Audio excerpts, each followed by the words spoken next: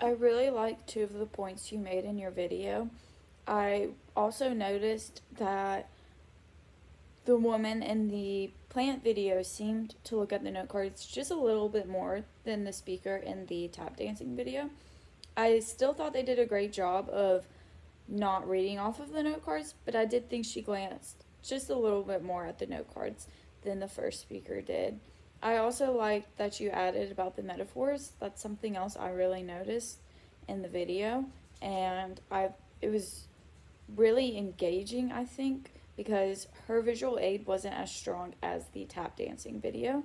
The plant was still great to have there, but I didn't think it was as engaging as the woman who was giving examples of tap dancing. I also really liked that the speaker in the plant video talked clearly and slowly. She did not rush through her speech, and she made sure to emphasize her words.